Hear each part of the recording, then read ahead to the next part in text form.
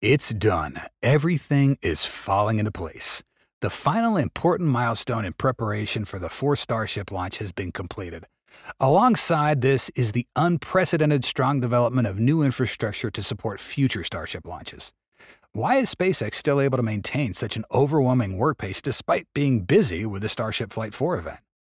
In today's episode of Alpha Tech, join us to get the update on the most epic thing SpaceX just did with Starship at Starbase. This has even shocked NASA scientists. On May 30th, 5 days before the scheduled launch date, SpaceX finally installed the FTS flight termination system on both Starship 29 and Booster 11. Starship's FTS is a crucial safety feature, allowing the vehicle to be remotely detonated if it deviates off course or has a chance of putting people in danger.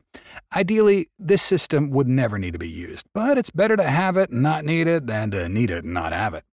Previously, SpaceX conducted 2 wet dress rehearsals. The first WDR was on May 20th, but according to analysis, this test was somewhat incomplete. Typically, the company aborts the wet dress around T-10 seconds, marking the start of the Detonation Suppression System DSS. This system has never been observed during testing. Additionally, SpaceX has not tested the water deluge system at that time. Therefore, even though the company confirmed the test is successful, it indicated that another test was still needed. On May 28th, SpaceX conducted another wet dress test for its rocket. This time, everything was done properly according to the procedure. The rocket's tanks reached the expected fuel level for the flight, and both the DSS and water deluge systems got tested. SpaceX once again confirmed this on its personal page. Starship and Super Heavy loaded with more than 10 million pounds of propellant in a rehearsal ahead of Flight 4. Launch is targeted as early as June 5th, pending regulatory approval.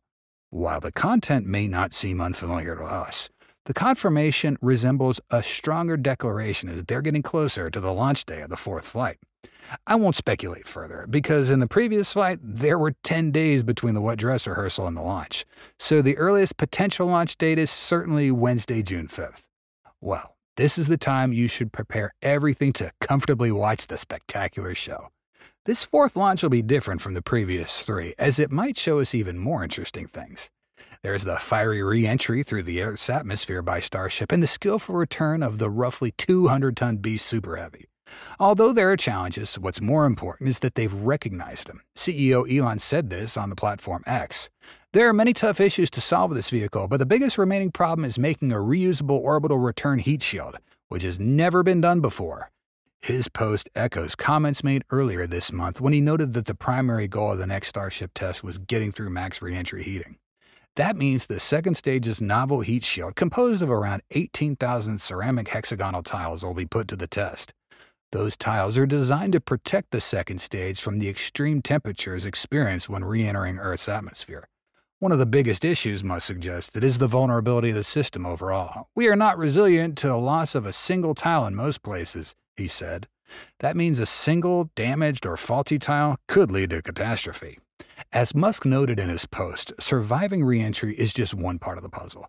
The company will also need to establish an entirely new supply chain for the high-performance heat shield tiles and manufacture them at a very high volume. It's a tough problem, but solving it would move them closer to the holy grail of launch vehicles: full reusability. SpaceX made major headway in reusability with its workhorse Falcon 9 rocket, which has flown 56 times so far this year alone. But although the company recovered the booster, the second stage is expended in its target orbit.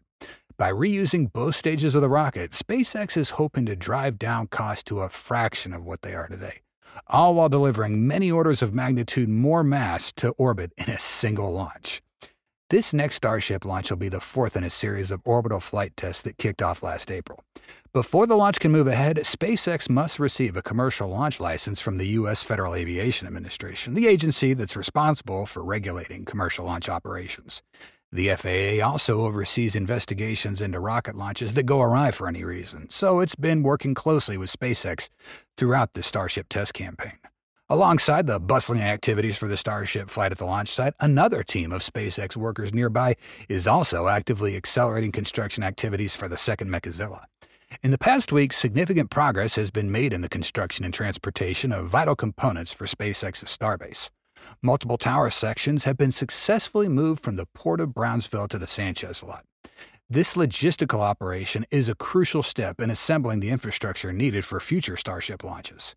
Sections 1, 2, 3, 6, 7, 8, and 9 are now securely positioned at the Sanchez site, ready for the next phases of construction. However, sections 4 and 5 still remain at SpaceX's Roberts Road facility in Florida. These sections are still undergoing critical work and finishing touches before they can be transported to Starbase. This careful preparation ensures that the sections will be ready for an immediate integration upon arrival. At Starbase, the construction activities are bustling with energy. One of the most significant developments is the preparation for a second orbital pad. In a span of just 2 weeks, SpaceX has dismantled the entire suborbital tank farm, clearing the area to make room for new infrastructure. This rapid progress is indicative of SpaceX's commitment to expanding its launch capabilities and supporting more frequent and complex missions. The creation of this second orbital pad involves extensive groundwork. Following the removal of the suborbital tank farm, teams will level the area and lay the foundations for new structures. This new pad will not only support additional launches, but also enhance SpaceX's ability to conduct parallel operations, significantly boosting its launch cadence. As the launch pace accelerates, we cannot overlook the ramped-up production of the spacecraft. Indeed, the massive Starfactory has completed construction. Now it truly looks magnificent and prominent. So, how will it operate to achieve maximum efficiency in rocket production? Elon Musk has always stated that he wants his rocket factory to operate like Tesla's car factory, producing rockets in mass quantities just like making cars. Therefore, I have a hypothesis about this.